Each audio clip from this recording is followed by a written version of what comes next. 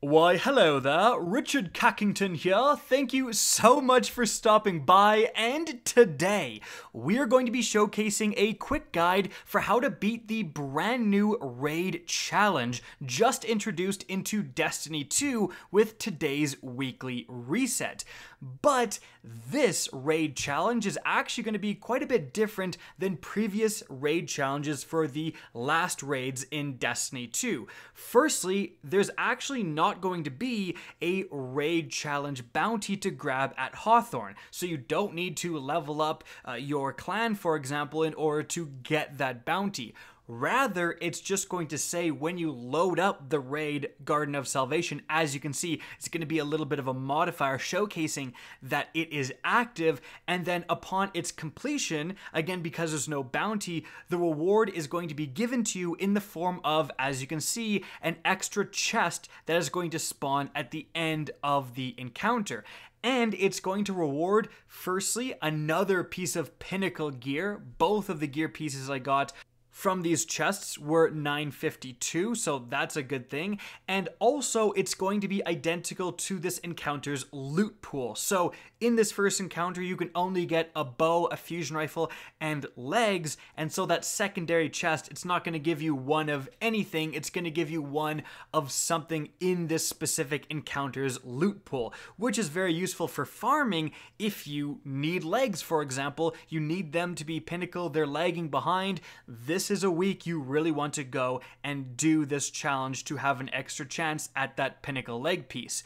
But another very important thing I want to quickly say, this Thursday, Pinnacles are being upgraded to offer +2 rewards instead of +1s. So although learning how to do this encounter is probably a very useful thing, you may want to save doing it until after this Thursday. But regardless, let's get started on how you do this new challenge. Now, I am going to be explaining this as if you are familiar to the basics of this encounter. If you're not, check out my complete raid guide linked above. But the basis of this challenge is to not kill the additional Cyclopses. It's actually a few Cyclopses you specifically can't kill, and other ones that you absolutely need to kill for this encounter to progress. So which ones are which?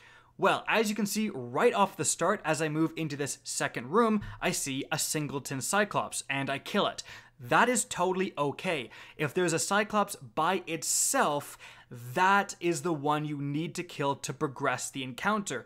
And killing that Cyclops is actually going to do something interesting. It's going to spawn 2 additional Cyclopses in the previous room of this encounter. So I moved forward and I killed that Cyclops.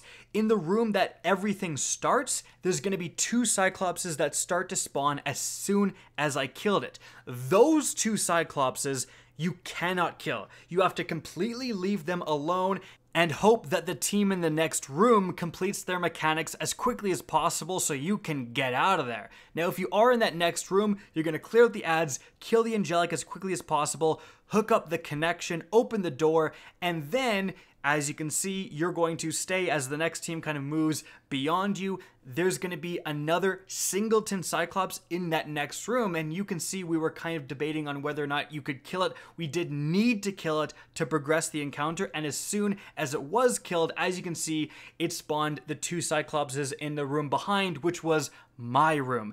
And what you want to do is, if you are stuck in this room with the Cyclopses, and you will be stuck because the boss is still going to be spitting out the voltaic overload sustenance or whatever it is, and you need to be collecting it. So you will have to survive in that room with those 2 Cyclopses. So mobility is key. You need to be constantly jumping around, constantly moving around.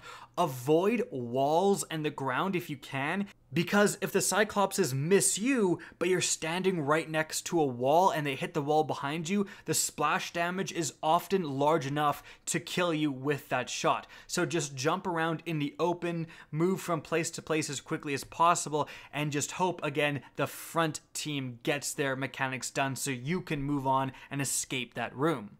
So one more time, as you enter each different room, you have to kill the singleton Cyclopses, but then the 2 Cyclopses that spawn in the previous room, you must leave alone. Now, as you progress forward, eventually you're going to open the final door, and there's a ton of Cyclopses. There's absolutely Cyclopses everywhere. Well, it turns out these are actually okay to kill. You can kill as much of them as you want. We killed quite a lot of them, pretty much all of them, and it did not fail the challenge. So don't think you have to run this gauntlet with 40 Cyclopses alive. You can absolutely kill them. And then once you get to the very end, as long as you left those 2 spawning Cyclopses in those previous rooms alone, you will get that second chest and complete the challenge. Guys, I hope you enjoyed this video, found it informative, and if you did, please remember to help me out by simply rating and especially sharing this video. If you guys want to see more Destiny 2 content similar to this,